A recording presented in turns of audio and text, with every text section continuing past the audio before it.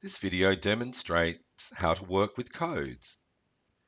On the toolbar, Codes module, Document Profile, Document Types, Organization, Entities, Locations, Departments.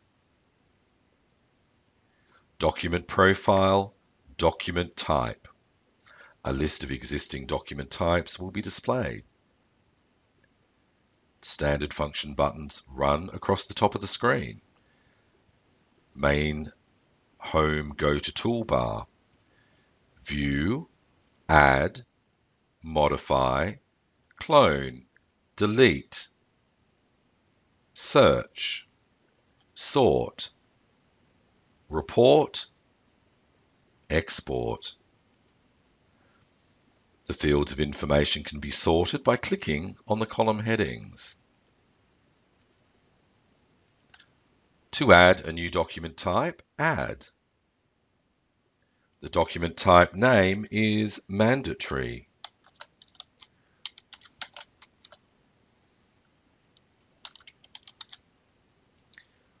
It's possible to enter a number of periods if a reply period date is going to be auto-calculated.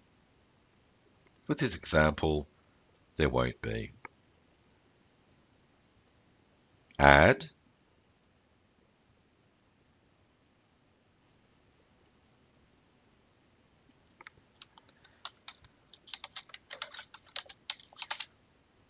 number of periods, 5. The period, working days. It's also possible to link a workflow, predefined workflow procedure. Save. It's also possible to delete document types using the delete button. It's also possible to clone the document type and then change the required field. It's also possible to search using a metadata search, a Boolean search. We can show selected records only. Sort will allow you to change the sorting order of that list of codes, as will clicking on the column heading. Reporting will allow you to run reports based on all records or selected records.